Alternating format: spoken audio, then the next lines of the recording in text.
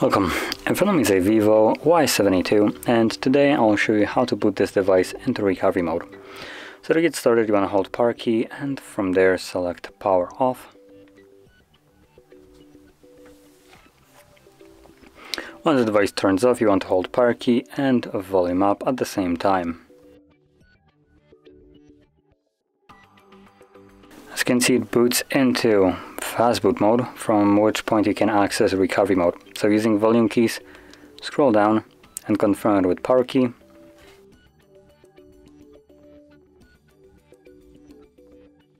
And there we go.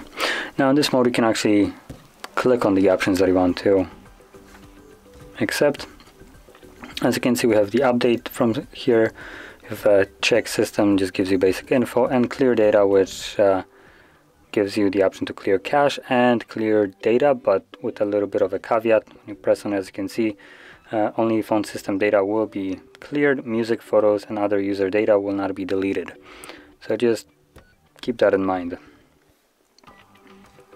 So anyway, I'm gonna leave this mode by simply selecting restart, and this will take me back to Android.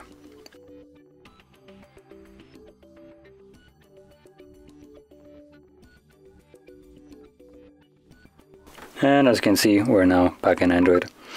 So if you found this very helpful, don't forget to hit like, subscribe, and thanks for watching.